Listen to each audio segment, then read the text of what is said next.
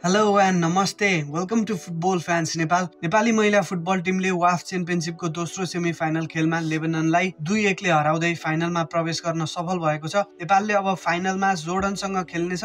जोर्डनले च्याम्पियनशिपको पहिलो सेमिफाइनलमा प्यालेस्टाइनलाई 5-0 ले हराउन सफल भएको थियो। फाइनल खेल भोलि हुँदैछ फेब्रुअरी 29 मा live West Asian football फेडरेसनको official YouTube च्यानलमा दिनेछ। खेल लाइभ हेर्नको लागि लिंक डिस्क्रिप्सनमा पनि राखिएको छ। त्यहाँबाट पनि भोलि हुने फाइनल खेल हेर्न मिल्नेछ। साबित्रा भण्डारी साम्बाले भोलि हुने फाइनल गुमाउने भएकी छिन्। एन्फाले अफिसियली नै उनले फाइनल नखेल्ने भनेर भनिसकेको छ। खेल छाडेर उनी आफू आबद्ध भएको फ्रान्सको फुटबल क्लब ग्याङ्गम फर्किनु पर्ने भएको छ। फिफाको वुमेन्स इन्टरनेसनल म्याच क्यालेन्डर 2024 मा 19 देखि 28 फेब्रुअरी सम्म मात्र फिफाले नेशनल टिमको लागि छुट्याएको छ। फाइनल खेल 29 फेब्रुअरीमा छ, जुन चाहिँ फिफाको म्याच क्यालेन्डर भन्दा बाहिर छ। त्यसैले उनले नेशनल टिम छाड्नु पर्ने हुन्छ। नितान्त यसमा एन्फा र क्लबको कुरा नै हो। साबित्रा भण्डारी पनि भर्खर मात्र युरोपको क्लबमा आबद्ध भएकी छिन्। त्यही भएर हामीले पनि सामान्य रूपमा लिएर यसलाई स्वीकार्नु पर्ने हुन्छ। खेलाडीलाई ओभर युज गर्न पाइदैन। फिफाको रुल्स अनुसार खेलाडी 48 घण्टा अगाडि क्लबमा पुगिसक्नु पर्ने हुन्छ।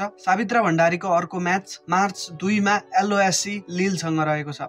नेपाल र जोर्डन दुवै टिम प्रतियोगितामा अपराजित छन्। नेपाल फाइनल पुग्नु अगाडि 4 टिमलाई हराएको थियो। ग्रुप स्टेजमा सिरियालाई 4-1 ले, इराकलाई 5-0 ले र प्यालेस्टाइनलाई 4-0 ले हराउँदै ग्रुप बी को विजेता बन्दै सेमी फाइनलमा प्रवेश गरेको थियो र सेमी फाइनलमा ग्रुप ए को उपविजेता लेबननलाई हिजोको खेलमा हराउन सफल भयो। त्यस्तै जोर्डन फुटबल टिमले ग्रुप स्टेजमा साउदीलाई 3-1 ले, गुआमलाई 3-0 ले र लेबननलाई 2-0 ले हराएको थियो। जोर्डन ग्रुप ए को विजेता हुँदै ग्रुप बी को उपविजेता प्यालेस्टाइनसँग सेमी फाइनल खेलेको थियो, जुन खेलमा प्यालेस्टाइन 5-0 ले हार्न पुग्यो। प्रतियोगितामा अहिलेसम्म जोर्डनले 13 गोल गरिसकेको छ। 13 गोल गर्दा जम्मा 1 गोल मात्र खाएको छ। नेपालले 15 गोल गरेको छ र 2 गोल बेहोरेको छ। च्याम्पियनशिपको हाईएस्ट गोल स्कोरर साबित्रा भण्डारी छिन्, जसको 9 गोल छ। दोस्रो स्थानमा जोर्डनकी मेसा जेब्बारा, जसको 5 गोल रहेको छ। जोर्डनको टिमबाट अहिलेसम्म 7 जना खेलाडीले गोल गरिसकेका छन् भने नेपालबाट 6 जनाले गोल गरेका छन्। जोर्डनको अहिलेको फिफा र्याङ्क 74 छ र यो 74 र्याङ्क भनेको चाहिँ जोर्डनको अहिलेसम्मकै सबैभन्दा लोएस्ट र्याङ्क हो महिला फुटबलमा। पछिल्लो समय खराब प्रदर्शनबाट गुज्रिरहेको जोर्डन फुटबल टिम एसियन क्वालिफायर्स होस् या ओलम्पिक क्वालिफायर्स, उसले केहीमा पनि राम्रो गर्न सकेन। पछिल्लो 2015 र 2018 को एसियन कप खेलेको जोर्डन 2022 को एसियन कपमा भने छनौट नै हुन सकेन। 2020 को ओलम्पिक क्वालिफायर्समा पहिलो राउन्डमा उच्च प्रदर्शनको साथ ग्रुपको टप हुँदै दोस्रो राउन्डमा प्रवेश गरेको जोर्डन 2024 मा हुने ओलम्पिक त्यो क्वालिफायर्समा भने पहिलो राउन्डबाट नै बाहिरिएको थियो। 2024 को ओलम्पिक क्वालिफायर्समा जोर्डन हाम्रै साउथ एसियाको भुटानसँग 2-1 ले हार्न पुगेको थियो। क्वालिफायर्समा जम्मा 1 खेल टिमोर लेस्टेसँग जित्न सफल भएको जोर्डन पहिलो राउन्डबाट नै घर फर्किनु परेको थियो।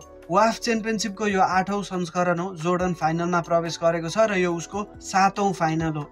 उसले अगाडि भएको 7 वटा वाफमा 6 वटा फाइनल खेलेको थियो र 5 वटा ट्रफी उचालेको थियो। उसले फाइनल खेलेको मध्येमा एकचोटि मात्र हार बेहोरेको छ। पछिल्लो 3 वटा वाफ च्याम्पियनशिपको टाइटल जोर्डनले नै जित्दै ह्याट्रिक गरेको थियो। जोर्डनको महिला फुटबल टिमको अरू कम्पिटिसनहरूको कुरा गर्दा खासै त्यस्तो धेरै अचिभमेन्ट केही पनि छैन। वाफमा एकलौटी स्ट्रङ टिम भएर राज गरेको छ र अहिलेसम्म जम्मा 2 वटा मात्र एसियन कप खेलेको छ। जोर्डनको स्क्वाड र रिसेन्ट रिजल्टहरू के कस्तो छ त्यसको बारेमा अर्को भिडियो आउनेछ। फुटबल फ्यान्स नेपाल फलो गर्दै गर्नुहोला। भोलि हुने फाइनल खेलमा नेपालको लागि कुन खेलाडीले गोल गर्लान्, फाइनल स्कोर के होला, नेपालले पहिलोचोटि ट्रफी उचाल्न सफल होला त कमेन्ट गर्न नबिर्सिनु होला। यो भिडियोमा चाहिँ यति नै। Keep loving Nepali football and thanks for watching football fans Nepal.